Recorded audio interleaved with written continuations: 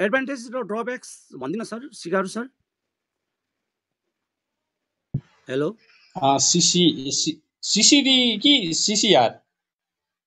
CCD to CD okay, त्यही हैन sir गएको? सिसिडी टु सिडी होला सर।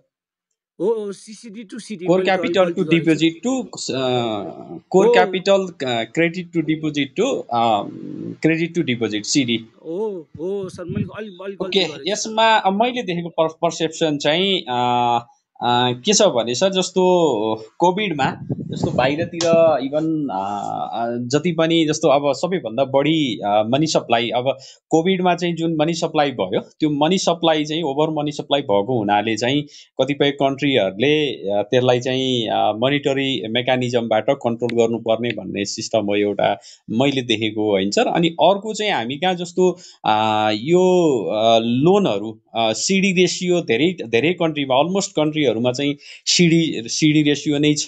पहिला हामीले हेर्दाखेरि पनि सिडी रेसियो नै हो। बिचमा कोर क्यापिटललाई पनि एड गरिदियो। कोर क्यापिटललाई एड गर्दाखेरि मार्केटमा ओभर लिक्विडिटी हुने भयो। अनि ओभर लिक्विडिटी भइदिइसकेपछि ब्याङ्कहरूले चाहिँ जुन लेन्डिङ गएको छ उसको चाहिँ एजम्सन के हो भने त्यो लेन्डिङ चाहिँ एक्सपेन्डिचरमा तपाईँको कन्जप्सनमा गयो भन्ने चाहिँ क्यालकुलेसन हो। अनि त्यो कन्जप्सनमा गइसकेपछि त्यसले चाहिँ त्यो कन्जप्सन चाहिँ बाट चाहिँ कहाँ हिट गर्यो भने इम्पोर्टमा हिट गर्यो भन्ने उसको क्यालकुलेसन। अनि इम्पोर्टमा हिट गरिसकेपछि त्यसको फेरि इफेक्ट चाहिँ ब्यालेन्स अफ पेमेन्टमा पर्यो। र यो साइकल इफेक्टले गर्दाखेरि चाहिँ अब यो कन्जप्सनलाई चाहिँ कन्ट्रोल गर्नुपर्छ भन्ने मेकानिजममा तपाईँको चाहिँ मार्केटमा मनी सप्लाई कन्ट्रोल गर्नको लागि उसले चाहिँ विभिन्न मेकानिजमहरू मध्ये चाहिँ जस्तो अरू मेकानिजमहरू पनि मेन्टेन गर्छ, एसएलआरहरू, सिआरआरहरू लगायत अरू मेकानिजमहरू पनि कन्ट्रोल गर्छ। र इमिडिएट चाहिँ कन्ट्रोल गर्न खोजेको भनेको चाहिँ सिसिडी टु तपाईँको सिडी रेसियो हो। र यसले गर्दाखेरि 5% चाहिँ तपाईँको चाहिँ जुन कोर क्यापिटलको पोर्सन्सबाट जाने लेन्डिङ थियो त्यो लेन्डिङ चाहिँ कन्ट्रोल भयो। अथवा मनी सप्लाई मार्केटमा कमर्सियल ब्याङ्कहरूले अथवा ब्याङ्क तथा वित्तीय संस्थाहरूले जुन लगाइराखेको चाहिँ मनी सप्लाई छ त्यो मनी सप्लाई चाहिँ कन्ट्रोल भएर रिजर्भमा आयो, त्यो हो। र यसको इफेक्ट मैले सरलाई भनिहालेँ, विशेष गरी कन्जप्सनले हिट गर्ने इन्फ्लेसन। फेरि हामी कहाँ इन्फ्लेसन कन्जप्सनले मात्रै होइन, फेरि यसैलाई मैले फेरि रिपोर्ट गरेँ, यो चाहिँ ब्यालेन्स अफ पेमेन्ट इम्पोर्टमा पनि बढिदियो। र विशेष गरी चाहिँ सेयर मार्केटलाई बढी हिट गरेको अथवा सेन्ट्रल ब्याङ्कको बुझाइ, मेरो बुझाइमा हुन त म त्यहाँ बसेर काम गरेको पनि छैन, मेरो चाहिँ फर्मल इन्फर्मल टकमा चाहिँ सेयर मार्केटको जुन पैसा छ त्यो चाहिँ लग्जरियस गुड्सहरूमा गयो अनि ल्यान्ड एन्ड बिल्डिङमा गयो भन्ने चाहिँ क्यालकुलेसन हो। त्यो चाहिँ अनप्रोडक्टिभ सेक्टर हो र भोलि त्यसले चाहिँ फेरि कन्ट्रीलाई कुनै पनि कन्ट्रिब्युसन गर्दैन भन्ने क्यालकुलेसन हो। र कतिपय मैले पनि देखेको छु साथीभाइहरू चाहिँ जसले 2800, 3000, 3200मा चाहिँ सेल्स आउट गर्न सक्नुभयो। हिजोको दिनमा उहाँ बियरिसमा पर्नु भएको थियो होला, त्यो अलग कुरा हो। तर उहाँले जुन मुनाफा लिएर चाहिँ सेल्स आउट गर्नुभएको थियो, उहाँहरूले चाहिँ 4 व्हिलर किन्ने अनि घर जग्गा जोड्ने गरेको देखिएको छ। अब त्यो 4 व्हिलरको जो डिमान्ड आएको थियो अहिले हेर्ने हो भने लग्जरियस गाडीहरू पनि गुडेको देखिन्छ अलमोस्ट, होइन, हामी कहाँ गुडिराखेका छन्। र अरू कन्जप्सनहरू पनि जस्तो मैले देख्छु हामी कहाँ जस्तो हामी सबै जान्छौँ भाटवाटिनीतिर जान्छौँ, होइन, तपाईँको चाहिँ कस्तो किसिमको बाहिरको प्रडक्टहरू त्यहाँ डिस्प्ले गरिरहेको छ हेर्नुहोस् त। चक्लेट उस्तै किसिमको चक्लेटहरू आइरहेको छ, उस्तै किसिमको बिस्किट्सहरू आइरहेको छ। नेपाली बिस्कुट्सहरूको त कुनै छैन। त्यसकारण त्यो लग्जरियस गुड्सहरूमा, ब्रान्डिङ गुड्सहरूमा कन्जप्सन भएको हुनाले त्यसलाई कन्ट्रोल गर्ने, मनी सप्लाई कन्ट्रोल गर्ने एउटा मेकानिजममा लाई उसले चाहिँ सिसिडी टु सिडी रेसियोमा कन्भर्ट गरेको भन्ने मेरो बुझाइ हो सर। हस्, thank you. Thank you sir. मुक्ति सर यसमा हजुरको केही छ सर? मुक्ति sir? Saroj sir welcome sir. Saroj sir नमस्कार पनि गरे सर। सरोज सर? हजुर नमस्कार है, नमस्कार सबैजनालाई। सरलाई हृदयदेखि स्वागत छ सर। अब यो ब्याङ्किङ सेक्टर्सको बारेमा हामी यो फ्रुटफुल डिस्कसन गर्दैछौँ सर अहिलेसम्म। सर हजुरको राय भनिदिनु होला सर। स्पेसल्ली ब्याङ्किङ सेक्टर त अब ठुलो भेग भयो होइन, यसमा के सम्बन्धमा पर्टिकुलरली भन्नुहोस् त। होइन अहिलेसम्म चाहिँ सर हामीले चाहिँ ब्याङ्किङ सेक्टरको 78-79 मा कस्तो पर्फर्मेन्स रह्यो र नेपाल राष्ट्र ब्याङ्कले कतिको हेल्पिङ ह्यान्ड्स गरेर उहाँ ब्याङ्क बिएफआइएसहरूले कतिको च्यालेन्जेसहरू फेस गर्नु पर्यो त्यो त्यति टपिक्सहरू कभर गरेको छौँ सर। ओके ओके ठिक छ। यो 78-79 मा वास्तवमा ब्याङ्किङ सेक्टर चाहिँ इनिसियल जुन 3 महिना भयो, इनिसियल 3 महिना भने साउन भदौ असोजमा चाहिँ वास्तवमा लिक्विडिटी फ्लसै थियो। साउनमा त एकदम लिक्विडिटी फ्लस थियो। साउनमा हेर्ने हो भने हजुरको यो डिपोजिट पनि 78 अर्ब जति घटेको थियो। त्यो घट्दाखेरि पनि यति आषाढ मसान्तसम्म यति डिपोजिट सरप्लस थियो कि ब्याङ्कहरूले एकदम सस्तोमा लोन दिइरहेको अवस्था थियो। र भदौ र असोजमा चाहिँ डिपोजिट नै बढेको थियो। स्टिल लोनहरू चाहिँ सस्तोमा पाइरहेको थियो हामीले त्यो बेलासम्म होइन। असोजमा चाहिँ गएर अब सर्टेन ब्याङ्कहरूले चाहिँ अलिकति इन्ट्रेस्ट रेट हाइक गरेर डिपोजिट कलेक्सन गरेको अवस्था हो। उनीहरूले चाहिँ अब डिपोजिट अलिकति रेट माथि जान्छ कि भनेर लाइक सनराइज ब्याङ्कले 10% डिपोजिट कलेक्सन गरिरहेको थियो त्यो असोजमै, जबकि त्योभन्दा अगाडि 8% 8.5% चलिरहेको थियो होइन। र अरू एक दुईवटा ब्याङ्कले नि 9.5% मा गइरहेको थिए होइन। त्यो अवस्थामा अब चाहिँ त्यहाँबाट ब्याङ्कले देखिन्छ कि अलिकति डिपोजिट चाहिन सक्छ, यो लेन्डिङ पनि धेरै गयो भन्ने कुरा भयो। अनि त्यसपछि कन्टिन्युस असोजपछि चाहिँ कन्टिन्युस डिपोजिटमा प्रेसर भयो। कार्तिकमा त राम्रै भयो, कसैले 11% छापे, कसले के गरे, फेरि राष्ट्र ब्याङ्कले सर्कुलर इन्टरभेन गरेर फेरि त्यसलाई रिभर्स गर्न लाग्यो 2 दिनमा होइन। अनि त्यसपछि मङ्सिर त्यसपछि कन्टिन्युस यो लिक्विडिटीमा प्रेसर परेको अवस्था हो। जेनरली क्वार्टर इन्डमा को महिनामा अलि डिपोजिट नि बढी बढ्ने र लोन पनि बढी बढ्ने हुन्छ कि।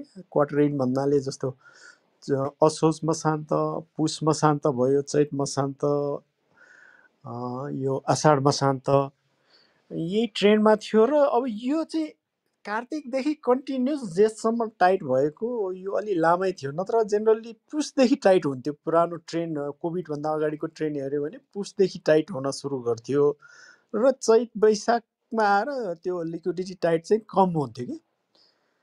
त्यो कन्टेक्स्टमा फर्स्ट 3 महिनामा ब्याङ्कहरूले सस्तोमा लोन दिए, स्प्रेड पनि कम आयो। अझ कति स्प्रेड राम्रो मेन्टेन गर्न नि सकिरहेको थिएनन् पछिसम्म। अब पछि चाहिँ कतिपय ब्याङ्कहरूले आफ्नो स्प्रेड चाहिँ म्यानेज गरेर कसैले 4.4 भर्खर पब्लिस एउटा ब्याङ्कको 4.4 नै स्प्रेड पुर्याएको देख्छु म। र अरूले नि बिस्तारै टाइट भएपछि रिप्राइसिङ गर्ने राष्ट्र ब्याङ्कको 3 महिनामा एकचोटि रिप्राइसिङ गर्ने मेकानिजम छ, त्यो अनुसार स्प्रेड इम्प्रुभ गर्दै रहे। र पछिल्लो समयमा आएर ब्याङ्कहरूले स्प्रेड राम्रो बनाएको देखिन्छ।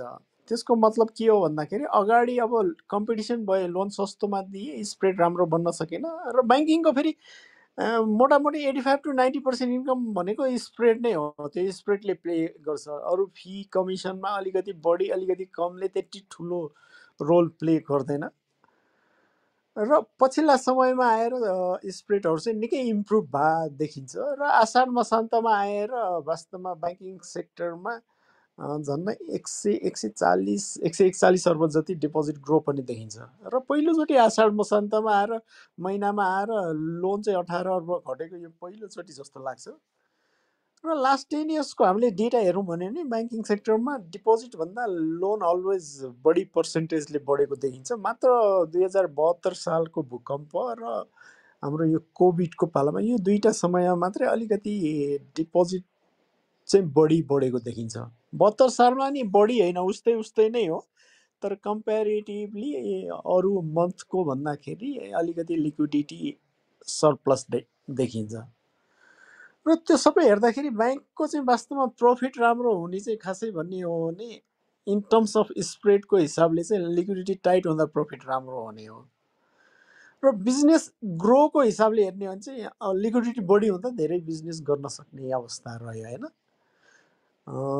त्यो अवस्था रहन्छ। र अहिले लास्ट 2-3 महिनाको डेटाले चाहिँ नेक्स्ट इयर ब्याङ्कहरूको स्प्रेड राम्रै मेन्टेन हुन्छ भन्ने एउटा इन्डिकेसन गर्छ। र नेक्स्ट क्वार्टरमा चाहिँ ब्याङ्कको प्रफिट अझ बढी हुन्छ कि भन्ने इन्डिकेसन पनि गर्छ, किनभने स्प्रेड चाहिँ सबले रिप्राइस गर्दा गर्दा माथि गरिसकेका छन्। अनलेस लोनको फेरि के अरे डिपोजिटको प्राइस बढेर फेरि त्यो पास गर्न 3 महिना कुर्नु पर्यो भने मात्रै फरक पर्ने हो, नत्र अझ 3 महिनामा चाहिँ राम्रो गरिदिन्छ। र यो ओभरअल लास्ट इयर करिब 70 अर्ब जति ब्याङ्किङ कमर्सियल ब्याङ्कको 70-71 अर्ब जति प्रफिट भएको थियो। यो पालि यो 70-71 लास्ट इयर भन्नाले मैले यो गत सालभन्दा अघिल्लो साललाई भन्न खोजेको। गत साल जुन के अरे 78-69मा पनि त्यो 70 अर्बभन्दा प्रफिट माथि नै केही सानो भए नि ग्रोथ देखिन्छ जस्तो लाग्छ, किनभने 11 महिनाको डाटामा नि राम्रै प्रफिट देखिया छ। र अलिअलि रिकभरीको जुन कुरा छ, सर्टेन ब्याङ्कहरूको रिकभरी चाहिँ जति नहोला भन्ने सोचेको थियो त्योभन्दा अलि राम्रै भएको भन्ने फिडब्याक आएको छ। रिकभरीमा पनि स्पेसल्ली यो इन्ट्रेस्ट सस्पेन्स, इन्ट्रेस्ट पाकिसकेको इन्ट्रेस्ट चाहिँ इन्ट्रेस्ट अक्रू हुन्छ, तर अक्रू भए पनि रिसिभ नभएका कुराले चाहिँ सस्पेन्समा राखेको हुन्छ, त्यसलाई चाहिँ त्यति एक्सपेक्ट गरेको जस्तो नराम्रो नभएर अलिकति राम्रै ब्याज आम्दानी असुल भए जस्तो बुझ्छु मैले सरसर्ती बुझ्दाखेरि। र त्यो हिसाबले सोफार यो लास्टमा आएर ब्याङ्किङहरूको सिनारियो अलिकति राम्रै भए देख्छु। अलिकति अब प्रोभिजनका कुरा हुन्, प्रोभिजनिङमा चाहिँ अलिकति कतै बढ्छ कि भन्ने कुरा। यसमा चाहिँ अब लास्ट 3-4 महिनामा राष्ट्र ब्याङ्कको इन्सपेक्सन पनि प्राय सबै ब्याङ्कमा पुगिसकेको जस्तो लाग्छ मलाई।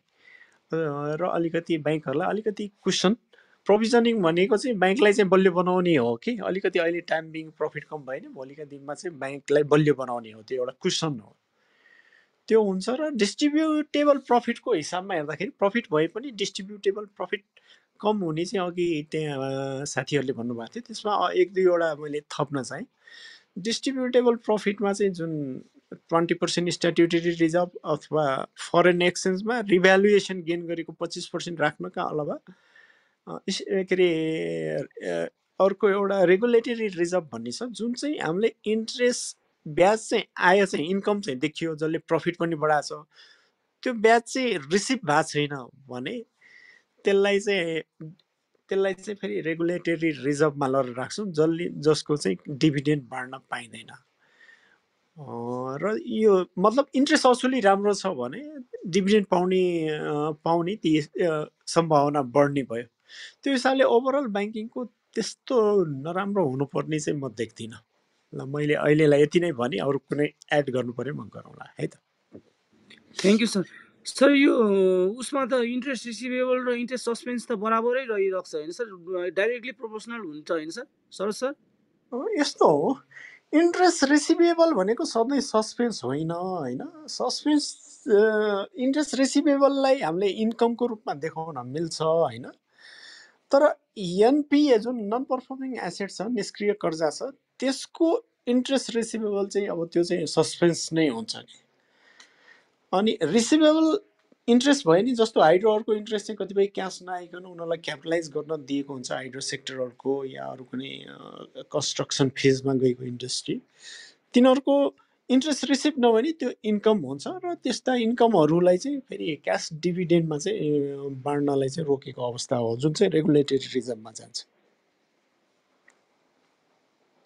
Thank you sir, thank you.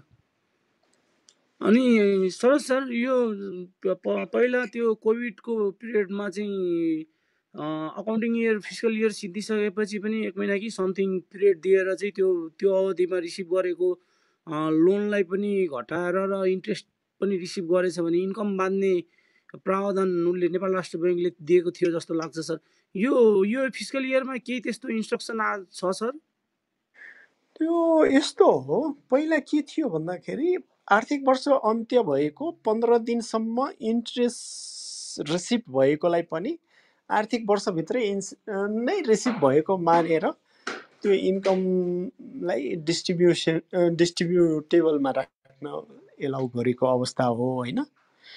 अहिले स्पेसिफिक छुट त छैन 15 गते, तर 15 दिनभित्र आएकोलाई अहिले पनि एलाउ छ, त्यो सर्कुलर कायमै छ, कायमै छ जस्तो लाग्छ है। मैले मैले कस्तो फेरि एकचोटि लोन भन्नुहोस् चाहिँ त। डिडक्ट गर्न पाइएन हैन, लोन एक्सपायर भएको असाढ मसान्तमा एक्सपायर भएको लोन यदि 15 दिनभित्र रिसिभ गर्यो भने त्यसलाई डिडक्सन गर्न त पाइएन लोन हैन सर? लोनलाई चाहिँ पाइएन जस्तो लाग्छ, म स्योर छैन। पहिला लोनलाई होइन ब्याजको लागि मात्रै दिए जस्तो लाग्छ है, म ठ्याक्कै यसमा 100% स्योर चाहिँ हुन सकिनँ। हस् हस्, thank you sir, thank you sir. Sir बसिराख्नु होला है सर, धेरै सिक्दैछौँ, किनकि यहाँ स्टुडेन्ट पनि छौँ, हुन्छ हुन्छ हुन्छ विशेष गरी इन्भेस्टरहरू पनि छौँ, स्टुडेन्टहरू पनि छौँ होइन सर? हुन्छ हुन्छ हुन्छ हजुर। मुक्ति सर, मुक्ति सर, हेलो मुक्ति सर। ओके, म यो नलेज सेयरिङ उसलाई अलि अगाडि बढाउन चाहेँ। अब यो हामी सबैमा अलिकति गाह्रो कस्तो भइरहेछ भन्दाखेरि कर्पोरेट गभर्नेन्स, किनकि गुगलमा पनि सर्च गऱ्यौँ भने कर्पोरेट गभर्नेन्स चाहिँ कुनै पनि इन्टिटीको चाहिँ, चाहे हाइड्रो होस् चाहे ब्याङ्क होस्, कुनै पनि अर्गनाइजेसन प्राइभेट लिमिटेडको राम्रो हुन्छ भनेर भनिने गरिन्छ। कर्पोरेट गभर्नेन्स पत्ता लगाउने चाहिँ कहाँबाट हो, त्यो अलिकति गाह्रो भयो। सिकारु सर, यसमा हजुरको केही राय छ सर कर्पोरेट गभर्नेन्सको बारेमा? बैंकको केसमा त एनआरबीको डिरेक्टिभ चाहिँ छ, तर पत्ता लगाउने चाहिँ कसरी हो कर्पोरेट गभर्नेन्स वास्तवमा यसको ठिकै छ है, राम्रो छ है भनेर पत्ता लगाउने चाहिँ? यहाँ अरू सरहरूले नि राख्नुहुन्छ कि विचार। मैले यसमा के दिएँ भने सरले जुन गुड गभर्नेन्सको कुरा गर्नुभयो, कर्पोरेट गभर्नेन्सको कुरा गर्नुभयो, एक्ज्याक्टली अब त्यो चाहिँ अलिकति टफ जब नै हो। यो यसैले नै डिटरमाइन गर्छ कुनै पनि अर्गनाइजेसन्सको तपाईँको चाहिँ त्यसको स्ट्यान्ड। अघि एकजना सरले उठाउनु भएको थियो कि यहाँको ब्याङ्किङ सिस्टम यस्तो छ भनेर उठाउनु भएको थियो। यो चाहिँ अभियसली कर्पोरेट गभर्नेन्स अथवा गुड गभर्नेन्सको कुराहरू चाहिँ हुन्छ। र अहिले ब्याङ्किङ सेक्टरमा टेन्टेटिभली अरू सेक्टरभन्दा ब्याङ्किङ सेक्टरमा यसलाई डिटरमाइन गर्ने भनेको कुराहरू चाहिँ नर्मली के हुन्छ भने चाहिँ जस्तो रेगुलेटरहरूले चाहिँ इम्प्लाइड गरेका रुल्स एन्ड लजहरूलाई चाहिँ कति इम्प्लिमेन्ट गरेको छ छैन भन्ने चाहिँ एउटा मेजरमेन्ट हो। अनि अर्को मेजरमेन्ट भनेको चाहिँ जस्तो यो कर्मचारी नियमावली विनियमावली बनाएको हुन्छ, त्यो अनुसार चाहिँ उनको आफूले बनाएको चाहिँ रेगुलेटरहरूले नर्मली एउटा स्ट्यान्डर्ड्समा बसेर त्यसको स्ट्यान्डर्ड्समा बसेर प्रत्येक अर्गनाइजेसनले त्यो बनाएको हुन्छ र त्यो आधारमा उसले आफ्नो सर्भिस प्रोभाइड गरेको छ कि छैन, सर्भिस प्रोभाइड पनि अर्को कुरो हुन्छ, सर्भिस प्रोभाइड गरेको छ कि छैन भन्ने कुराहरू पनि यसलाई मेजरमेन्ट गरेको हुन्छ। अब हामी कहाँ अरू इन्स्टिट्युसन हेरिकन त कर्पोरेट गभर्नेन्स चाहिँ ब्याङ्किङ सेक्टरमा बिएफआइजमा चाहिँ राम्रो छ भन्नै पर्छ, किनभने उदाहरणीयको रूपमा लिनुपर्छ। मैले इन्डिभिजुअली अथवा कुनै इन्स्टिट्युसनलाई यस्तो छ नराम्रो छ भनेर मैले कमेन्ट गर्न चाहिनँ, किनभने हाम्रो ब्याङ्किङ इन्डस्ट्री कति नै भयो नबिल्ले हो नि त। तपाईँको प्राइभेट ब्याङ्किङको स्टार्टिङ गरेको 2041देखि लगभग हामी प्राइभेट इन्स्टिट्युसन्सको रूपमा हामीले 40 वर्ष मात्रै हामीले खर्च गर्दैछौँ होइन। नेपाल ब्याङ्क लगभग एक सेन्चुरी हुन लागिसक्यो, भए तापनि हामीले प्राइभेटको डेभलपमेन्ट र यति जति ब्याङ्किङ इन्स्टिट्युसन्सहरू खुले जुन सर्भिसहरू दिए त्यो त हाम्रो धेरै छैन। भनेपछि धेरै प्रोग्रेस गरेको कन्टेक्स्ट छ सर। यसलाई हामीले अझै सर्भिस ओरिएन्टेड बनाउनु पर्ने, अलिकति ट्रेनिङको पार्टहरू र ट्रेनिङ एन्ड डेभलपमेन्टको पार्टहरू चाहिँ मैले अझै पनि कमी देख्छु। कतिपय चाहिँ ब्याङ्कमा काम गर्ने स्टाफहरूलाई चाहिँ अब कहिलेकाहीँ गयो ब्याङ्कमा गयो कुनै इस्युज सोध्यो भने चाहिँ उहाँहरूले के भन्नुहुन्छ भने त्यो चाहिँ राष्ट्र ब्याङ्कले गरेको हो, हामीलाई थाहा छैन भन्नुहुन्छ के। अनि वास्तवमा त्यो राष्ट्र ब्याङ्कको पोलिसीले त्यो गरेको हुँदैन। उहाँहरूलाई के हुन्छ भने यो क्लाइन्टसँग म डिबेट गरिरहनु भन्दा, योसँग कन्भिन्स गर्नुभन्दा राष्ट्र bank भनिदिएपछि readymade answer is very good, अनि उसले एडिसनल आर्गुमेन्ट पनि गर्दैन। त्यो भएको हुनाले चाहिँ त्यस्तो किसिमको हामी गाउँमा छ। र हामी कहाँ क्लाइन्टहरू पनि अलिकति अब यो फाइनेन्सियल लिट्रेसी नभएको क्लाइन्टहरू पनि छन्, कतिपय जानकारीहरू छैन, ब्याङ्कले के सर्भिसहरू प्रोभाइड गर्छ भन्नेहरू पनि छन्। हामी पो एउटा चाहिँ अर्बन एरियामा बसेका छौँ, फाइनेन्सियल सिस्टम बुझेका छौँ, लगानी गरेका छौँ। हामी यहाँ छलफल गरिराखेको त हामीले त्यो दर्जा भन्दा त हामी फाइनेन्सियल लिट्रेसीमा त एक स्टेप होइन, 2 स्टेप 3 स्टेप अगाडि छौँ नि त। तर त्योभन्दा तल्लो लेभलको चाहिँ धेरै तल्लो लेभलको पनि त हुनुहुन्छ नि। ओभरअल हेर्दाखेरि चाहिँ ब्याङ्किङ इन्डस्ट्रीमा चाहिँ कर्पोरेट गभर्नेन्सलाई चाहिँ कन्टिन्यू गरेको अथवा राम्रै भएको देखिन्छ अरू कन्ट्रीको हामीले कम्पेरिजन। किनभने हाम्रो देश हाम्रो किसिमले कम्पेरिजन गर्नुपर्छ, यहीँको इन्टरनल अरू इन्स्टिट्युसनसँग कम्पेरिजन गर्नुपर्छ भन्छु म। त्यो चाहिँ अहिलेसम्मलाई ब्याङ्किङमा राम्रै भएको देखिन्छ। इभन दो तपाईँको चाहिँ अस्तिको इस्युज नै आएको थियो, कर्मचारी मिलानको कुरा आएको थियो नि त, नबिल ब्याङ्क र नेपाल बङ्गलादेश ब्याङ्कको पनि इस्युज आएको थियो। त्यो पनि एउटा कर्पोरेट गभर्नेन्सको एउटा पार्ट हो, त्यो एउटा गुड गभर्नेन्सको एउटा पार्ट हो। इस्युज रेज भएको थियो, पछि सेन्ट्रल ब्याङ्क अथवा इन्टरनल कसरी सेटलमेन्ट भयो, वाट एभर त्यो सेटल भयो, राम्रो कुरो हो। त्यो पनि एउटा कर्पोरेट गभर्नेन्सको पार्ट हो। इस्युजहरू मान्छे सबैभन्दा यो संसारमा म्यानेज गर्ने गाह्रो नै मान्छे हो, त्यसकारण मान्छेलाई म्यानेज गर्न त त्यति सजिलो छैन। भन्दै मैले के भने अझै इम्प्रुभमेन्ट, ट्रेनिङ एन्ड डेभलपमेन्टको पार्टहरू चाहिँ हामी कहाँ एकदमै कमी छ। त्योलाई राष्ट्र ब्याङ्कले पनि फलो चाहिँ त्यसलाई चाहिँ अलिकति त्यसलाई इम्प्लिमेन्ट गर्नको लागि काम गर्नुपर्छ र ब्याङ्क तथा वित्तीय संस्थाहरूले पनि त्यसलाई पोलिसी लेभलमा बसेको सरहरू पनि हुनुहुन्छ होला यहाँ, उहाँहरूले पनि अलिकति ट्रेनिङ एन्ड डेभलपमेन्टलाई चाहिँ अलिक फोकस गरेर ह्युमन पावर इम्पावरमेन्टलाई चाहिँ उहाँहरूले फोकस गर्नुभयो भने अभियसली त्यो कर्पोरेट गभर्नेन्स चाहिँ अझै राम्रो भएर जान्छ भन्ने कुरा राखेँ सर। हस्, धन्यवाद। Thank you sir, thank you sir. Sir म फेरि हजुरबाट आएँ सर। यो बिचमा सर यो सिसिडी रेसियो अघि पनि यहाँ डिस्कस त भइसक्यो सर, त्यही पनि हजुरको पनि राय एकचोटि सुन्न मन लाग्यो सर।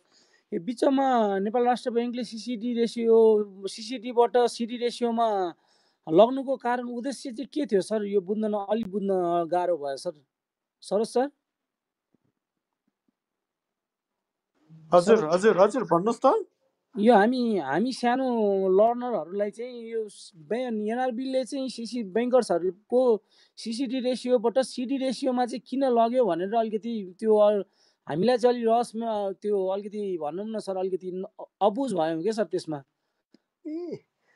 वास्तवमा यो सिडी र सिसिडी रेसियोमा खासै त्यति फरक छैन होइन। यो मार्केटले अब यसलाई अर्कै हिसाबले पर्सिभ गर्यो, त्यो भिन्दै कुरा हो। तर यसमा मैले चाहिँ त्यति फरक देख्दिनँ कि। अब सिसिडी रेसियो 80% हुनु र सिडी रेसियो चाहिँ 90% हुनुमा त्यति ठुलो 1.5% फरक भयो भिन्दै कुरा हो, नत्र खासै फरक छैन।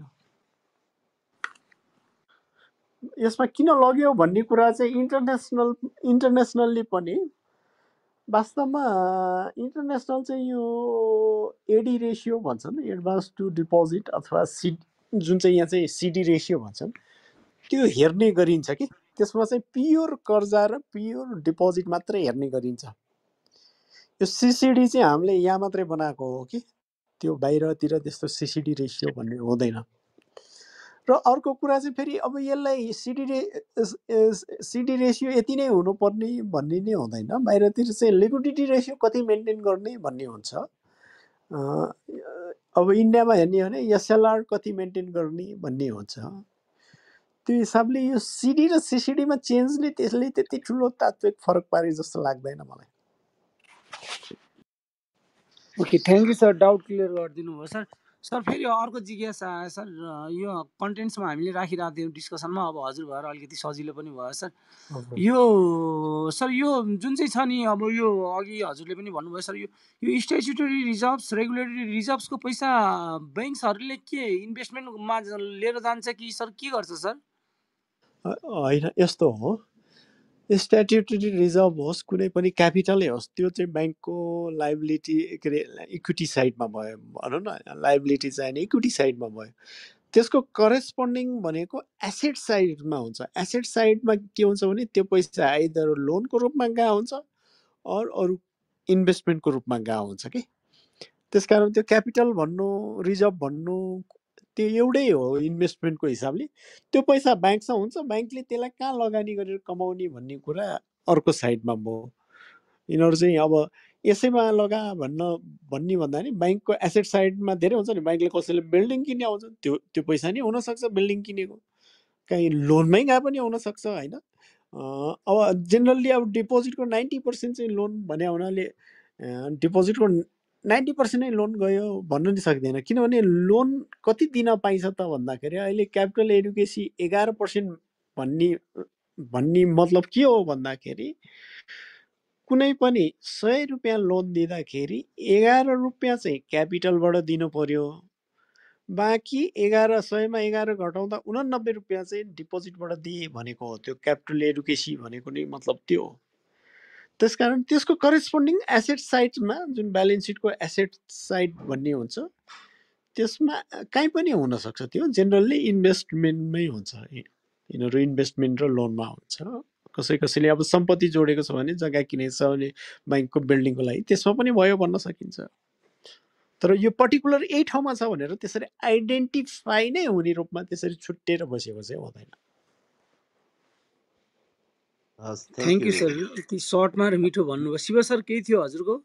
हजुर एकैछिन मुकुन्द सर, म सरोज सरलाई एउटा क्वेसन। यसो सरोज सर, हजुरले यसपालिको मौद्रिक नीति कस्तो एक्सपेक्ट गर्नु भएको छ? जुन काम गर्नलाई सजिलो, यस्तो चाहिँ आएदेखि हामीलाई सजिलो हुन्थ्यो र अहिलेको मौद्रिक नीतिहरूबाट चाहिँ ब्याङ्कहरूलाई चाहिँ एउटा यो यस्तो हामीले गर्न पाएका छैनौँ भन्ने जस्तो एउटा फिल कस्तो एउटा होप गर्नु भएको छ? एउटा क्वेसन त्यो भयो सर। अनि एउटा यो जुन डिपोजिटमा रेकर्ड लेभलमा हुनु र लिक्विडिटी चाहिँ अभाव हुँदाखेरि ब्याङ्किङ इकोसिस्टममा कतिको जोखिमपूर्ण छ सर? यो पनि एकचोटि हजुरले ब्रिफिङ गरिदिनु होला। यो चाहिँ मलाई सोधिदिनुहोस् न भनेर एउटा क्वेसन पनि आएको थियो सर, त्यही भएर हजुरलाई राखेँ मैले। मैले पहिला हजुरको सेकेन्ड क्वेसन चाहिँ एन्सर गरेँ ल, अनि मौद्रिक नीतिको पछि कुरा गरौँ।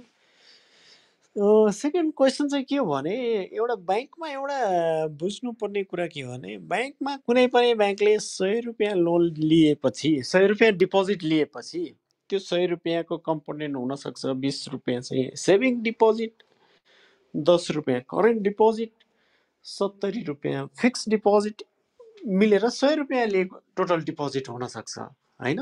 भनौँ न फर इक्जाम्पलको लागि मैले भने हो त्यो डिपोजिट मध्ये ब्याङ्कले त्यो 100 मा 100 नै लोन दिन्छु भनेर हुँदैन। त्यो चाहिँ पुरानो साहुमाजनले लोन दिने खेला त्यस्तो होला, ब्याङ्किङमा त्यस्तो हुँदैन। ब्याङ्कमा लाखौँ कस्टमर हुन्छन्, तर त्यो 100 रुपियाँ लिएको मध्ये उसले कति लोन दिने भनेको अहिले म्याक्सिमम क्याप 90 हो, नत्र वास्तवमा आफ्नो ब्यालेन्स सिट हेरेर ब्यालेन्स सिटको डिपोजिटको स्ट्रक्चर हेरेर लोन दिने हो। ब्यालेन्स सिटमा 100 रुपियाँ जुन मसँग डिपोजिट छ, सपोज 50 रुपियाँ चाहिँ करेन्ट डिपोजिट छ, अर्को 20 रुपियाँ सेभिङ डिपोजिट छ, अर्को 30 रुपियाँ चाहिँ फिक्स डिपोजिट छ भने मैले 90 कि 80 पनि लोन दिनुहुन्न। कारण के हो भन्दाखेरि त्यो भोलि करेन्ट डिपोजिट जुन 50 रुपियाँ मसँग छ त्यो 50 रुपियाँ त एनी टाइम झिक्न सक्छ नि त कुनै कस्टमरले। ल 50 मा 50 नै नजिकै पनि त्यसमध्ये 25 रुपियाँ झिक्ने जोखिम त अलवेज रहन्छ कि। जब 50% करेन्ट डिपोजिट हुन्छ भने त्यसको जोखिम चाहिँ डिपोजिट विथड्र हुने जोखिम चाहिँ रहि नै रहन्छ। भनाइको मतलब के हो भने डिपोजिटको अल्टिमेट अब्जेक्टिभ ब्याङ्कमा राखिएको कस्टमर ढुक्क भए अब्जेक्टिभ त यो हो कि मैले चाहेको बेला डिपोजिट झिक्न सक्छु भन्ने कस्टमरको मान्यताको आधारमा ब्याङ्कमा डिपोजिट राख्ने हो। त्यो सर्भिस प्रोभाइड गर्नु चाहिँ ब्याङ्कको पहिलो दायित्व हो, लोन दिनु त्यसपछिको मात्रै दायित्व हो।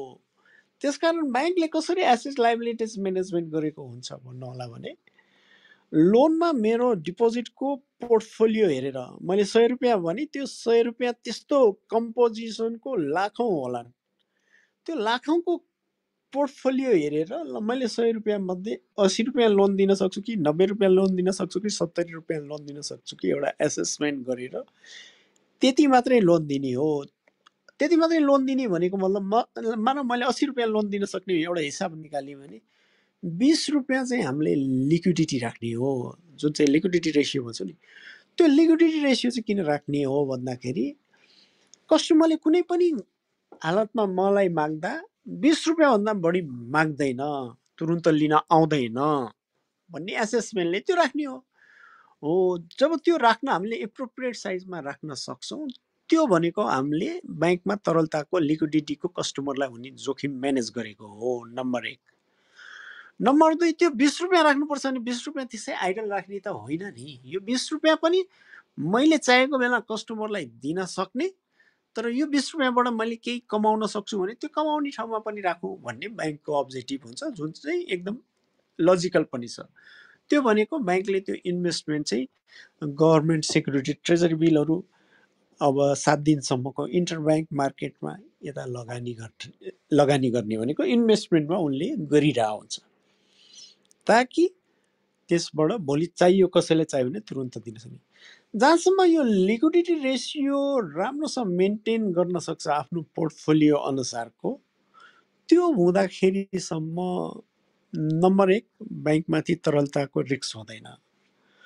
नम्बर 2 ब्याङ्क भनेको ट्रस्ट बिजनेस हो, त्यो ट्रस्ट चाहिँ सधैँ मेन्टेन गर्न सक्नुपर्छ। त्यो ट्रस्ट भनेको मेरो त्यहाँ सेभिङ डिपोजिट राखेको सेफ छ भन्ने कुरा अलवेज त्यो ट्रस्ट चाहिँ मार्केटमा दिन सक्नुपर्छ। नत्र त्यो ट्रस्ट चाहिँ ब्याङ्कको कुनै दिन घट्यो भने त्यो ट्रस्ट चाहिँ सपोज पब्लिकलाई रहेन भने त त्यसमा त त्यो सेभिङ डिपोजिट पनि सबै डिपोजिट झिक्न आउँछन्, तुरुन्तै झिक्न नमिल्ने फिक्स डिपोजिट मात्रै रहन्छ। त्यो कुरा त ब्याङ्कले धान्न सक्दैन। जुन चाहिँ ब्याङ्क रन हुने रिस्क चाहिँ त्यो हुन्छ। त्यसकारण ट्रस्ट एउटा लेभल राखेर एप्रोप्रिएट लिक्विडिटी रेसियो भएपछि त्यो ब्याङ्क चाहिँ सेफै हो, एकदमै सेफ मान्नुपर्छ हामीले मान्दाखेरि। त्यसकारण हामीले लोन दिन पाएन भन्दैमा यसमा सङ्कट आउने लिक्विडिटीको तरलताको हिसाबले रिस्क हुने भन्ने चाहिँ हुँदैन। मैले तपाईँको यो क्वेसनको एन्सर गरेँ जस्तो लाग्छ। अब पहिलो मौद्रिक नीतिको जुन कुरा गर्नुभएको छ, अब त्यो मोटामोटी भोलि आउने नै तयारी भन्ने यसो न्युजमा कता मैले देखे पनि थिएँ। अब हामीले अहिले यसो गर्नु उसो गर्नु ठिक भन्दा नि मौद्रिक नीतिमा वास्तवमा यसको विज्ञ को भन्दा राष्ट्र ब्याङ्कै हो। किनभने राष्ट्र ब्याङ्कसँग यति धेरै डेटा छ, यति नलेजेबल पर्सनहरू छन्, त्यो सबै डेटाहरूको आधारमा यो गर्नु ठिक हुन्छ भनेर उनीहरूले एउटा रिसर्च विकबाट बनाउने हो। र त्यति डेटा हामीसँग हुँदा नि हुँदैन र हामीले त्यो 360 डिग्री एनालिसिस गर्न सक्दैनौँ। हामीले कुनै पनि दिने ओपिनियन चाहिँ एउटा कर्नरबाट हुन्छ। त्यो कर्नर मात्रै नभएर समग्र इकोनोमीलाई के ठिक हुन्छ भन्ने हिसाबबाट गर्दाखेरि एटलिस्ट एउटा मैले के चाहिँ भन्न सक्छु भने राष्ट्र ब्याङ्कले जुनसुकै नीति लिएर आओस्, ती नीतिले एटलिस्ट चाहिँ इफेक्टिभ रूपमा बजारमा प्रभाव पार्न सक्ने र इफेक्टिभ रूपमा काम गर्न सक्ने चाहिँ हुनुपर्छ। र त्यो जस्तो इक्जाम्पल म के भन्न चाहन्छु भने अब कुनै भनौँ न यहाँ ब्याङ्क रेट भन्ने छ। ब्याङ्क रेट जस्तो इन्टरनेसनल चाहिँ के हुन्छ भने एउटा इन्ट्रेस्ट रेटको मार्गदर्शन चाहिँ एउटा रिपो रेट हुन्छ, कसैको ब्याङ्क रेटै नाम हुन्छ होइन। जस्तो आज इसिबीले मात्रै 0.5% उनीहरूको रेट बढायो, जुन बेन्चमार्क रेट इसिबीको बेन्चमार्क रेट बढायो। त्यसको इम्प्याक्ट चाहिँ के हुन्छ भन्दाखेरि त्यसले ओभरअल कन्ट्रीमै मोटामोटी ब्याङ्कमा 0.5% रेट बढ्यो भन्ने मेसेज पनि हो, त्यो बढ्छ पनि। हाम्रो बेन्चमार्क रेट राष्ट्र ब्याङ्कले जेलाई बनाउँछ त्यो इन्ट्रेस्ट रेट चेन्ज गर्दाखेरि त्यही हिसाबको इम्प्याक्ट मार्केटमा पर्न सक्ने हुनुपर्छ।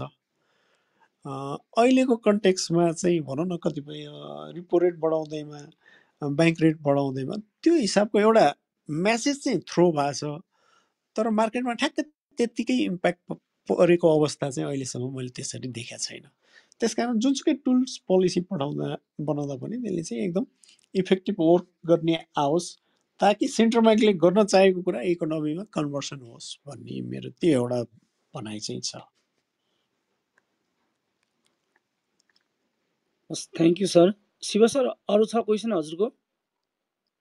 होइन, छैन। हस्, thank you sir. Thank you sir म अर्को क्वेसनतिर लागेँ है सर। यो जुन चाहिँ अहिले सायद मेरो विचारमा 72-73 देखि इफेक्टिभ भयो होला, यो हामी पहिला एनएस अथवा लोकल ग्यापमा ब्यालेन्स सिट बनाउँदा र एनएफआरएस ब्यालेन्स सिट बनाउँदाखेरि फाइदा भइरहेछ कि बेफाइदा भइरहेछ सर? यो एउटा कन्टेन्ट्समा थियो आजको डिस्कसनमा, अलिक सर्टली हजुरले भनिदिनु। वास्तवमा जुन ग्याप हो नेपाली ग्याप थियो, नेपाली ग्याप र इन्टरनेसनल ग्यापलाई अब यसलाई कन्भर्सन गर्नलाई एउटा रोल मैले पनि ल्याए हो। र इन्टरनेसनल ग्यापलाई कन्भर्सन कसरी गर्ने थ्योरिटिकल सबलाई थाहा थियो होइन, अब कसरी प्र्याक्टिकल कसरी हुन्छ त अब कुरो त त्यहाँ हो। त्यो भएपछि हामीले युआई श्रीलङ्का होइन युआई श्रीलङ्कालाई हामीले हायर गरेर 16वटा ब्याङ्कको कोअर्डिनेसन मैले नै गरेको थिएँ, इन्क्लुडिङ त्यो उसमा हाम्रो मेजोरिटी स्ट्यान्डर्ड चार्टर लगायत सबै सानिया ब्याङ्क यिनीहरू सबै थिए, ठुलो ब्याङ्कहरू, नोबेल ब्याङ्कहरू, हिमालय ब्याङ्कहरू सबै नै थिए।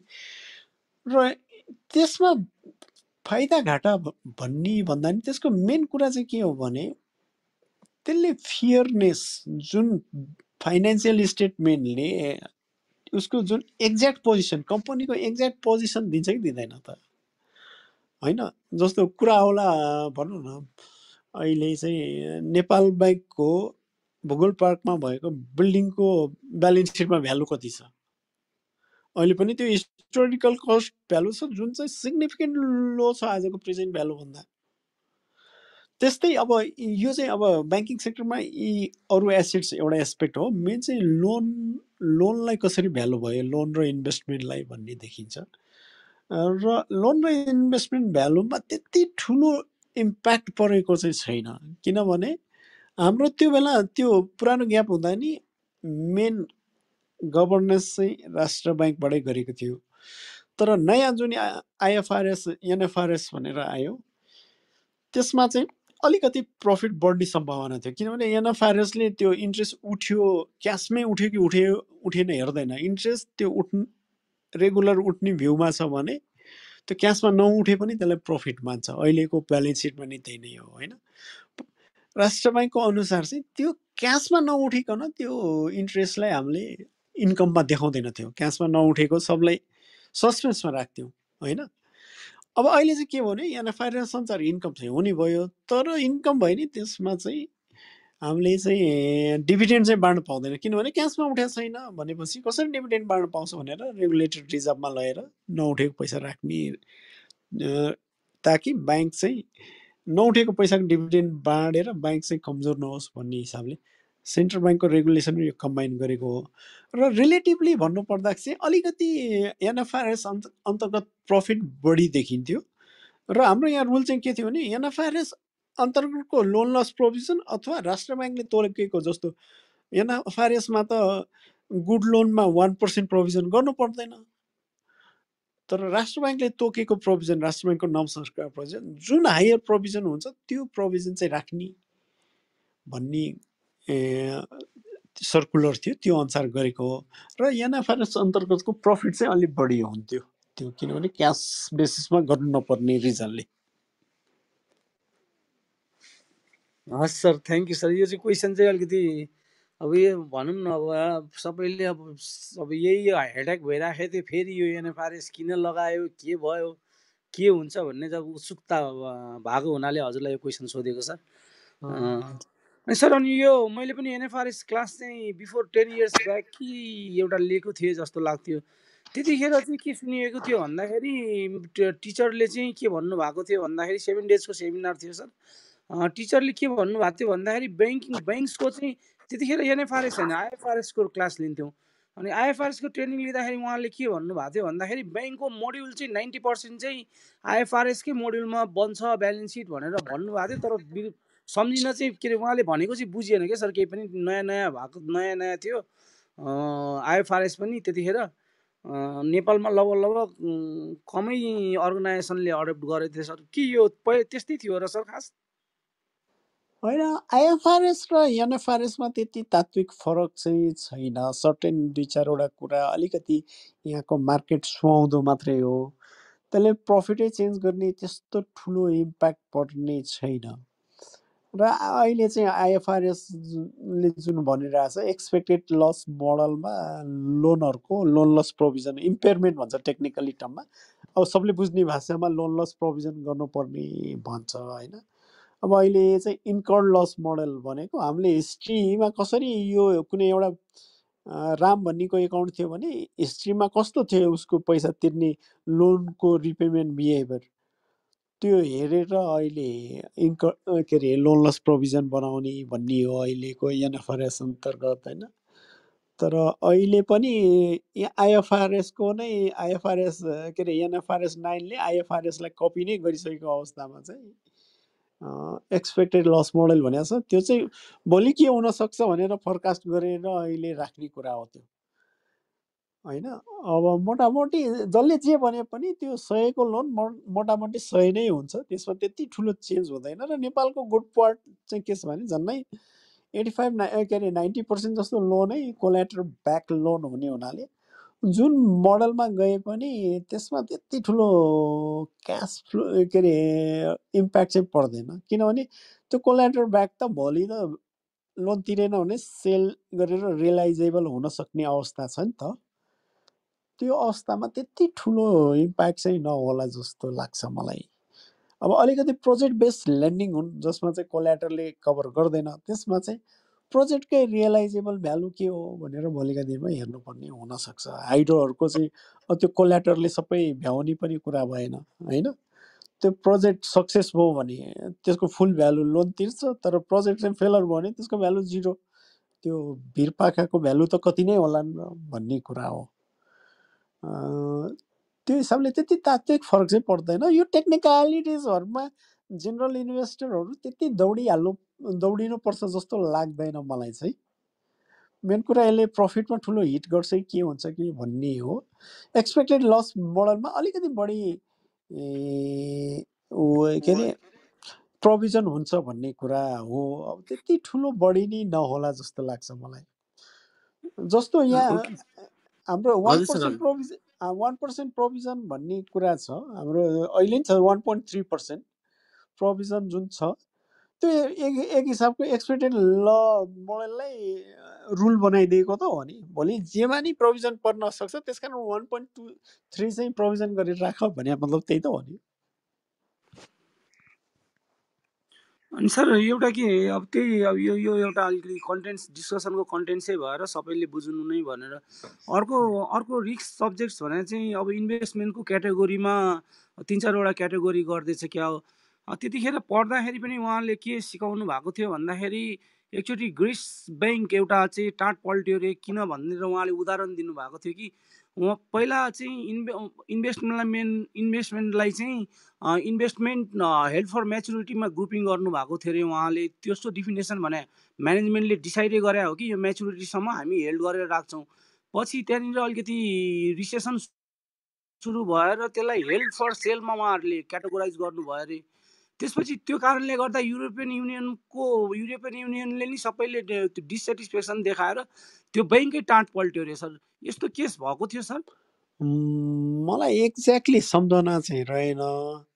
यो held for maturity available for sale होइन के अरे अर्को चाहिँ फेयर मार्केट भ्यालुमा भ्यालुएसन हुने यी सबै चाहिँ टेक्निकलमा के हुन् भन्नु होला भने तपाईँको मात्र यसमा एकदम सिम्पल रूपमा बुझ्दा ठिक होला जस्तो लाग्छ।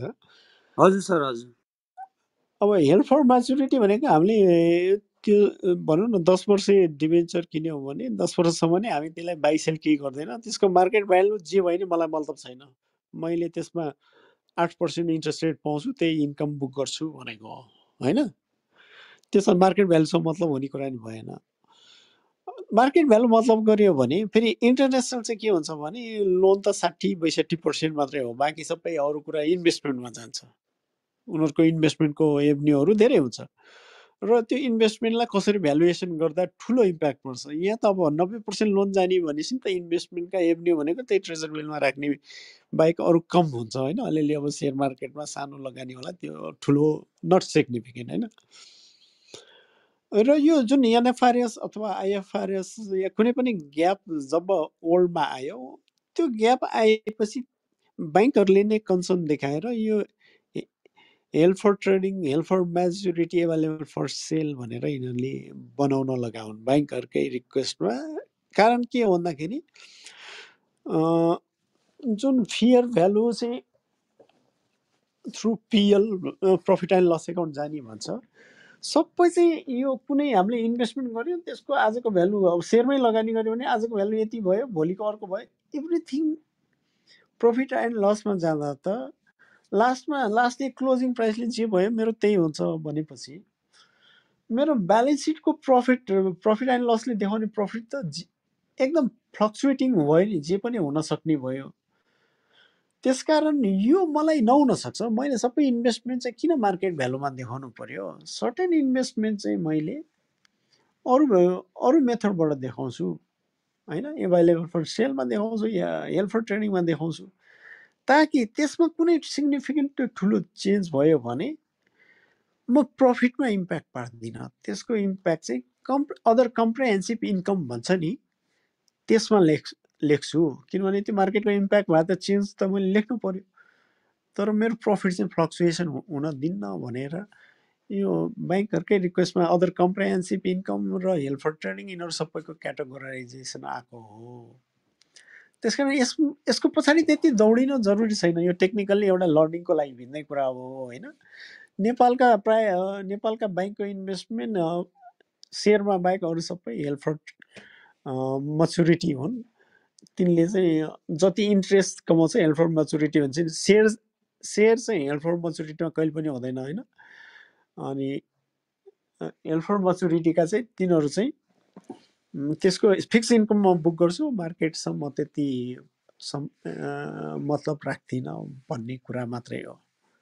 र ती ट्रेजरी बिल यिनीहरूलाई चाहिँ अब के अरे मार्केट भ्यालुमा भ्यालु गर्छु म, हेल्प फर मच्युरिटीमा नराखेर हेल्प फर ट्रेडिङमा राख्छु भन्न नि पाइन्छ पाउन चाहिँ।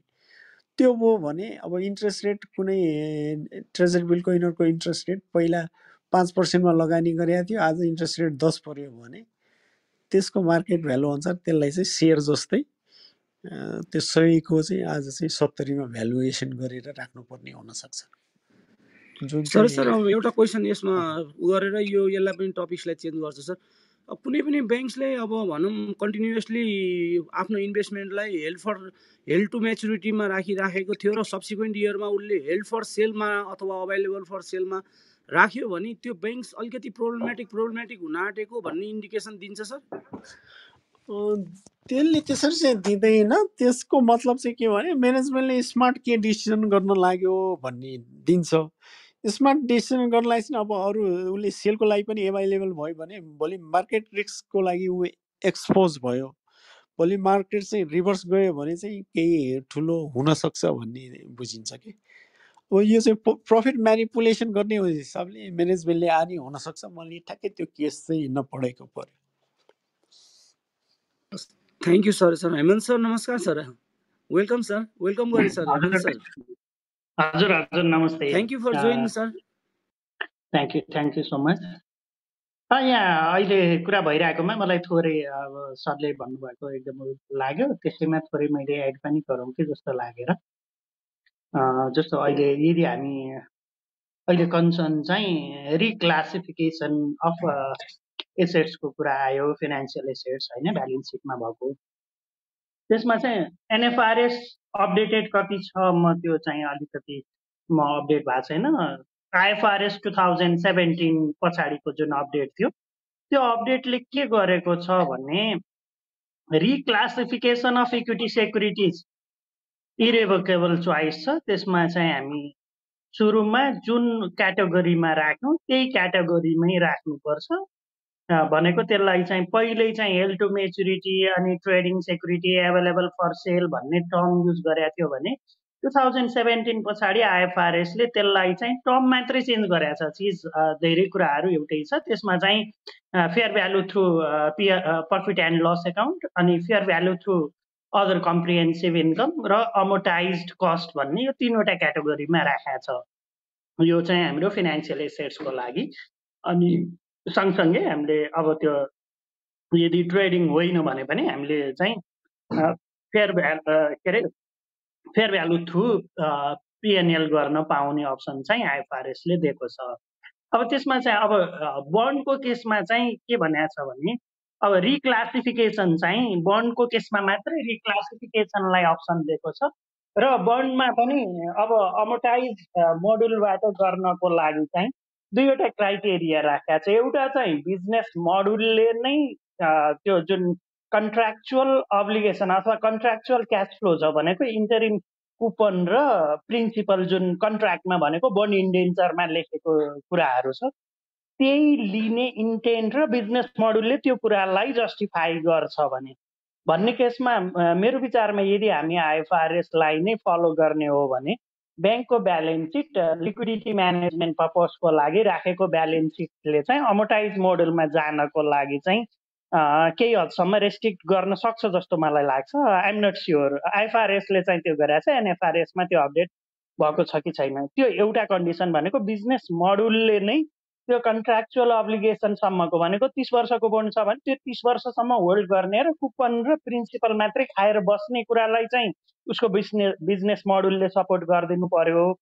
अनि अर्को चाहिँ त्यो हुँदाहुँदै थप के हुनु पर्यो भने त्यसमा चाहिँ कन्ट्राक्चुअल जुन कुपन र प्रिन्सिपल बाहेकको अन्य क्यास फ्लोको एक्सपेक्टेसन हुनु भएन। भन्नुको मतलब त्यहाँ कन्टिन्जेन्सीहरू अथवा अरू कुनै एडिसनल भनेको हाइब्रिड नेचरहरू छ भने त्यो कन्डिसनमा पनि त्यसलाई चाहिँ आइएफआरएसले चाहिँ अमोटाइज सेक्युरिटी भनेर फिनान्सियल एसेट्सको लागि अमोटाइज गर्नलाई चाहिँ अप्सन दिएको छैन। भन्नुको मतलब either fair value through ओसिआई or fair value through PL बाटै जानुपर्ने कन्डिसन चाहिँ छ। अब हाम्रो ब्यालेन्स सिटमा के इम्प्याक्ट पार्ला त भनेर हेर्ने केसमा चाहिँ यदि अमोटाइज छ र अमोटाइजमा भनेको हेल्ड टु मेच्युरिटी भन्ने टपिक अन्तर्गत त्यो क्याटेगोरीमा एसेट्स पहिल्यै थियो र अहिले अब यदि आइएफआरएस इम्प्लिमेन्ट भयो, नेपालले पनि त्यही कुरालाई, एनएफआरएसले पनि त्यही आइएफआरएसको अपडेटेड भर्सनलाई क्यारी गर्यो भने त्यो केसमा के हुन सक्छ भने जुन क्यारिङ भ्यालुको आधारमा भनेको जुन अमोटाइज कस्टमा भएको केसमा चाहिँ डिस्काउन्ट अथवा प्रिमियममा, नेपालमा त नर्मली प्रिमियम डिस्काउन्टमा इस्यु नभएको हुँदा त्यो इस्यु खासै देखिसकेका छैन। प्रिमियम अथवा उसमा छ भने, डिस्काउन्टमा छ भने अब उसले चाहिँ अमोटाइज गरेर क्यारिङ भ्यालुको आधारमा बुक्स अफ अकाउन्टमा उसले आफ्नो एसेट्सलाई बुक गर्दै जान्छ र इन्ट्रेस्ट अर्न बराबरको भनेको कुपन प्लस अमोटाइज डिस्काउन्ट अथवा कुपन माइनस अमोटाइज प्रिमियम बराबरको फिगरलाई चाहिँ उसले इन्कम स्टेटमेन्टमा देखाएर जान्छ। अमोटाइज को पार्टमा भनेको हेल्ड टु मेच्युरिटीको केस भएको केसमा अब फेयर भ्यालु थ्रु पिएनएल भयो भने त्यसमा चाहिँ अनरियलाइज गेन अर लस सबै कुरा प्रफिट एन्ड लसमा राख्छ। अनि ब्यालेन्स सिटमा जाँदाखेरि चाहिँ टोटल फेयर भ्यालु आजको प्राइस जति छ त्यति बराबर जान्छ। फ्लक्चुएसनले चाहिँ इन्कम स्टेटमेन्ट र ब्यालेन्स सिटमा इक्वल अमाउन्टले भनेको ट्याक्सलाई हामी कन्सिडर नगर्ने हो भने इक्वल अमाउन्टले, अथवा हामी यदि उसलाई हेर्ने हो भने इन्कम स्टेटमेन्टको बटम लाइनलाई चाहिँ र ब्यालेन्स सिटलाई पार्ने इम्प्याक्ट चाहिँ बराबर अमाउन्टले इम्प्याक्ट पार्छ।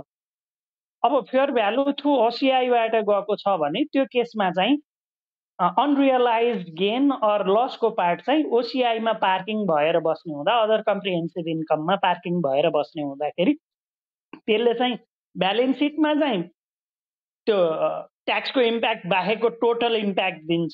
जस्तो पिएलबाट जाँदाखेरि ट्याक्स इम्प्याक्ट पछिको फिगर मात्रै ब्यालेन्स सिटमा इम्प्याक्ट दिन्थ्यो। अनि उसमा ओसिआईबाट जाँदाखेरि एसेट्स र उसमा चाहिँ बराबर इम्प्याक्ट दिन्छ र त्यहाँ ट्याक्स क्यास आउटफ्लो अथवा इन्फ्लो चाहिँ ड्यु टु ट्याक्सेसन चाहिँ त्यहाँ रहँदैन। ओसिआईको केसमा रियलाइजको पार्टमा मात्रै ट्याक्सको पार्ट हुन्छ। अब रिक्लासिफिकेसन हुने केसमा इक्विटीलाई त इरेभोकेबल चोइस भन्यो, अमोटाइज सेक्युरिटीलाई मात्रै चेन्ज गर्ने केसमा चाहिँ त्यो केस भयो। फर्स्ट टाइम एडप्सनको पार्ट्समा यदि हामी त्यो त्यही आइएफआरएस अपडेटेड भर्सनलाई चाहिँ यदि हामी लिगौँ भने त्यति बेला त हामीले अहिले राखिरहेको कुरालाई चाहिँ तलमाथि पार्न सक्ने अप्सन दिन सक्छ। त्यो केसमा के हुन सक्छ भने म्यानेजमेन्ट अब अलि एग्रेसिभ भयो भने के हुन सक्छ, ओसिआईमा प्रफिट बुक भइरहेकोलाई चाहिँ भनेको fair value through profit and loss बनाइदिने, अनि त्यसपछि अब फ्युचरमा एक्सपेक्टेड लस हुन सक्नेहरूलाई ओसिआईतिर अथवा मोर भोलाटाइल स्टकलाई चाहिँ फेयर भ्यालु थ्रु ओसिआईमा रिक्लासिफाई गर्ने अप्सन चाहिँ हुनसक्छ। यदि त्यस्तो भयो भने त्यसले चाहिँ के इम्प्याक्ट पार्छ भने म्यानेजमेन्ट एग्रेसिभ छ भने नर्मल्ली हामी हेऱ्यौँ भने म्यानेजमेन्ट विल बी एग्रेसिभ, किनभने म्यानेजमेन्ट कहिले पनि उसले आफ्नो टर्ममा चाहिँ प्रफिट कम भओस् भन्नेतिरबाट कमै जान्छ भन्ने हिसाबले हामी हेर्न सक्छौँ। त्यति धेरै कन्जर्भेटिभ हुन चाहँदैन, सबै ठाउँमा एग्रेसिभ हुन्छ भन्न खोजा होइन, कन्जर्भेटिभ हुन चाहँदैन। त्यसले गर्दाखेरि यदि त्यो अप्सन चुज गर्ने अप्सन चाहिँ यदि हुने कन्डिसन भयो भने त्यसले चाहिँ प्रफिटेबिलिटीमा चाहिँ अनरियलाइज प्रफिटको पार्टले चाहिँ अलिकति प्रफिटलाई हिट गर्ने खालको हुन सक्छ। एउटा त्यो पाटो भयो। अर्को चाहिँ हामी अघि डिस्कस गर्दै भएकोमा जुन एक्सपेक्टेड लस, योभन्दा पहिले चाहिँ लस इन्कर्ड भन्ने कुरालाई चाहिँ आइएफआरएस 2017 भन्दा अगाडि चाहिँ लस इन्कर्डको आधारमा चाहिँ इम्पेयरमेन्ट गर्नुपर्ने कन्डिसन थियो भने अहिले चाहिँ लस इन्कर्डलाई इम्पेयरमेन्टको पार्ट्स भन्दा पनि एक्सपेक्टेड लसको केसमा गरेछ। त्यसमा चाहिँ पर्फर्मिङ सेक्युरिटीको पार्टमा चाहिँ 12 महिनाको बिचमा हुन सक्ने भनेको 1 वर्ष, जुन दिन बनाउँदैछौँ त्यो दिनदेखि 1 वर्ष आउने 1 वर्षको बिचमा जति एक्सपेक्टेड लस हुन सक्छ भनेको probability of default multiplied by loss given default, त्यो बराबरको फिगरलाई चाहिँ प्रोभिजन गरेर जानु भनेको त्यो एक्सपेक्टेड लस भनेर बुक गर्नुपर्ने भन्ने कुरा गरेका छ। यदि नन पर्फर्मिङ छ भने त्यसको टर्म पिरियड भरिकोलाई चाहिँ एक्सपेक्टेड लस क्याल्कुलेट गरेर अनि त्यो आधारमा बुक गरेर जानुपर्ने भन्ने कुरा चाहिँ आइएफआरएसले गरेको छ। यसले चाहिँ के हुन सक्ला भन्ने कुरामा हेर्दाखेरि मेरो छोटो बुझाइले जे छ त्यो मैले सेयर गरेँ।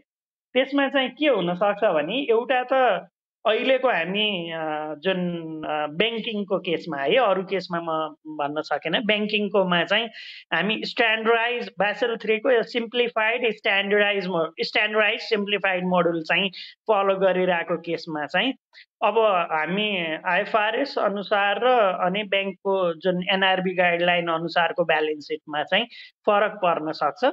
के हुन सक्छ भने जसको ब्यालेन्स सिट राम्रो छ भनेको ब्यालेन्स सिटको एसेट्स क्वालिटी राम्रो छ, त्यस्ताहरूको के हुन सक्छ, एक्सपेक्टेड लस अभियसली कम हुन सक्छ, किनभने प्रोबेबिलिटी अफ डिफल्ट पनि कम हुन सक्छ र सँगसँगै उसले राम्रो कोल्याटरल राखेको छ अनि पर्फर्मिङ हुने खालको बिजनेसलाई हेरेर उसको ब्यालेन्स सिटलाई र अर्निङ क्वालिटी, रिपोर्टिङ क्वालिटी र अर्निङ क्वालिटी, बरोवरको अर्निङ क्वालिटी र रिपोर्टिङ क्वालिटी दुवै एसेस गरेर गरेको कन्डिसनमा चाहिँ एक्सपेक्टेड भनेको प्रोबेबिलिटी अफ डिफल्ट पनि कम हुन सक्छ र लस गिभन डिफल्ट पनि कम हुने केसमा चाहिँ त्यति बेला चाहिँ उनीहरूको के हुन सक्छ भने सम्भावना चाहिँ उनीहरूले गर्नुपर्ने जुन एक्सपेक्टेड लस कम हुन्छ, एक्सपेक्टेड लस कम हुने बित्तिकै यता 1.3 प्रोभिजन बुक गर्नु परेको छ।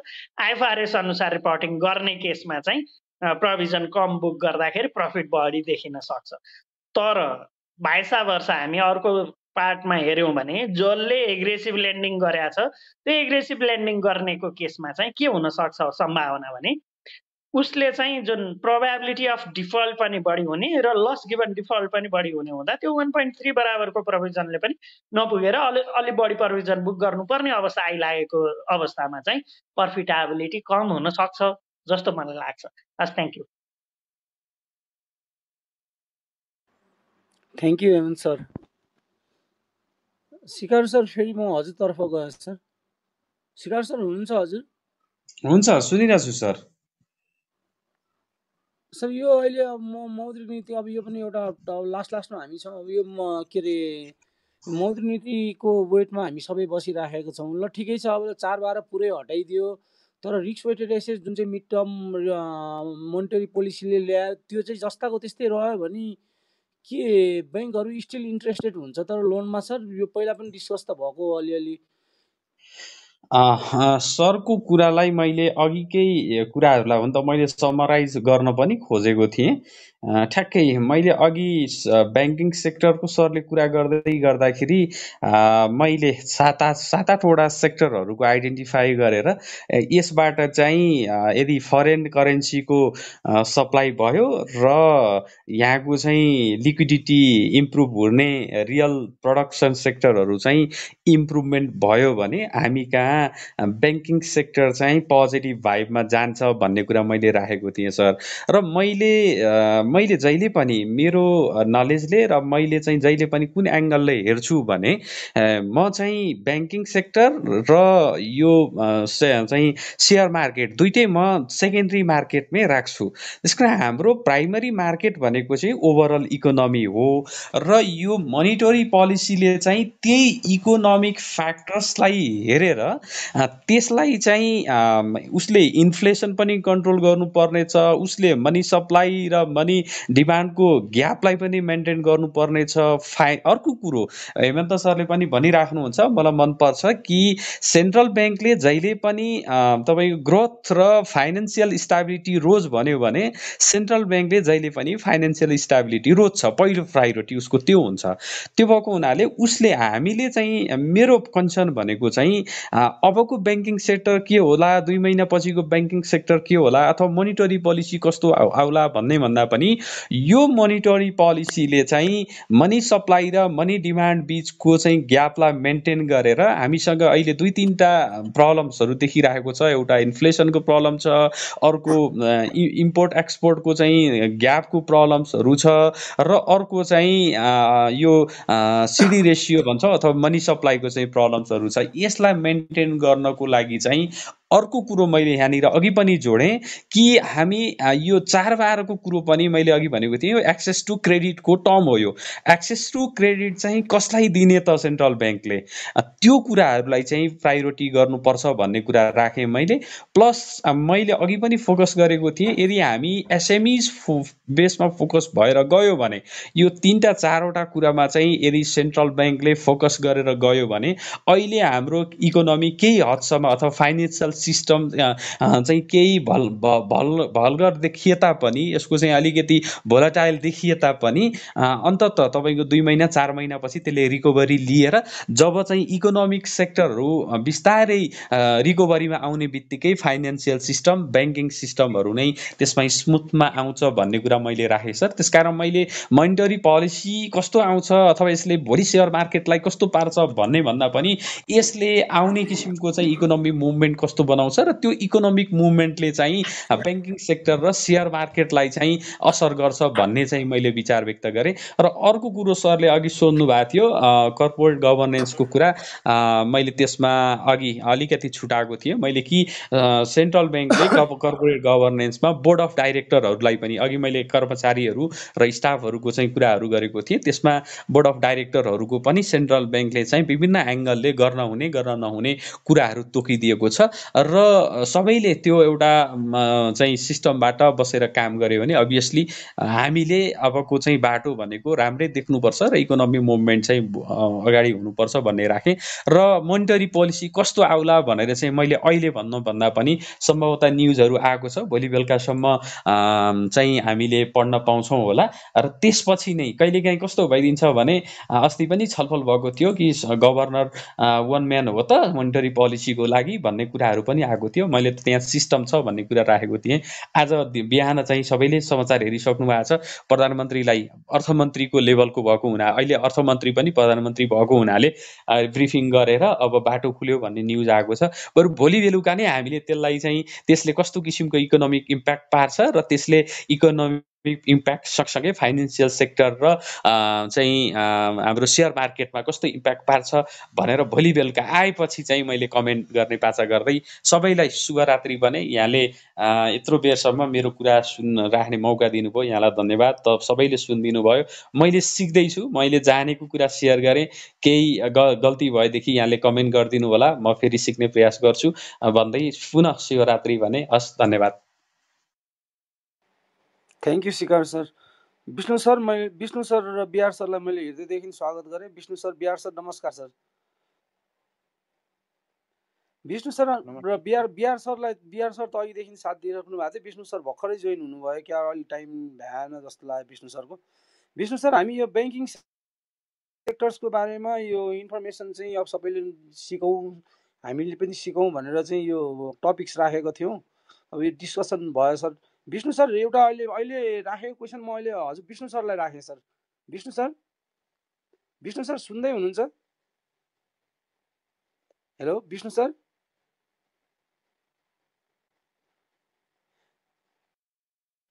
बिहार सर माइक गर्दै हुनुहुन्थ्यो, केही थियो हुनुहुन्छ? Thank you sir.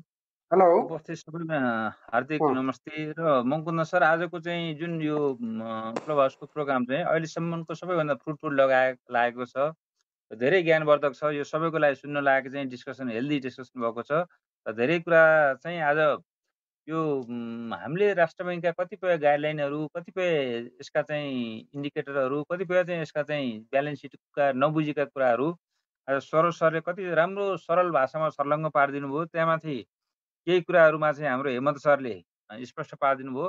त्यसले गर्दाखेरि यो एकदमै आजको चाहिँ यो प्रोग्राम असाध्यै राम्रो लाग्यो। मैले यति नै भन्न चाहेँ।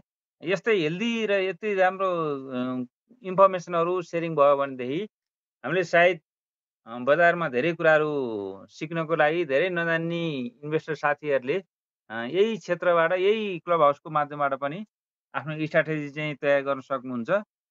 मैले यति नै भन्न चाहेँ। आज मैले के पनि बोल्नु पर्ने कुराहरू छैन। म सुन्नमै खुसी छु। Thank you sir. र विष्णु सर जोडिनु भएको छ। उहाँको पनि केही कुराहरू हामीले सिक्ने कुराहरू आउँछ। उहाँबाट केही कुरा सुनौँ। Thank you sir. Thank you BR sir, thank you for kind words. Vishnu sir नमस्कार गरे फेरि एकचोटि। अघि सुन्नु भएन जस्तो लाग्यो विष्णु सर। नमस्कार, अहिले सुन्नु भएको छ? सुनिरहेको छ सर। सर ओके, ढिलो भए पनि आउनुभयो, खुसी लाग्यो सर। सर अहिले चाहिँ हजुर हामी यो टपिक चाहिँ पहिला चाहिँ अघि छलफल गरिसक्यौँ सर। यो न्युजहरू ट्रेडिङ आवरमा आउने, अफ ट्रेडिङ आवरमा आउने, त्यसले मार्केट्सलाई र मान्छेको अब इन्भेस्टर्सको साइकोलोजीलाई असर कस्तो कस्तो पारिरहेको छ त्यसमा एकचोटि डिस्कस गऱ्यौँ सर। अनि ब्याङ्किङ सेक्टर्सतिर अलिकति सबैसँग नलेज सेयर होस् भनेर त्यसमा डिस्कस भयो सर। अब यो अलिक लास्टतिर छ सर, तर इम्पोर्टेन्ट टपिक्समै छौँ अहिले पनि सर। सर अब मोनिटरी पोलिसी हामी सबैले मस्ट अवेटेड गरिरहेका छौँ सर। मोनिटरी पोलिसीमा अब सबैले वेट गरेको 4-12लाई के हुन्छ भनेर हो सर। अब यो 4-12लाई सपोज हटायो र रिस्क वेटेड एसेट जुन चाहिँ मिड टर्म मोनिटरी पोलिसीले लिएर आयो त्यसलाई चाहिँ एज इट इज राखिदियो भने के ब्याङ्कर्सहरूले सबैलाई इक्वेली नै लोन डिस्पर्स गर्ला र सर, कि दुइटै वेभ गरिदिनुपर्छ गर्यो भने सर? होइन, अब यस्तो हो, तपाईँको प्रब्लम मेन चाहिँ हामीले कहाँ फेस गरिराखेका छौँ भन्नु पर्यो होइन। अब 4-12को औचित्य छ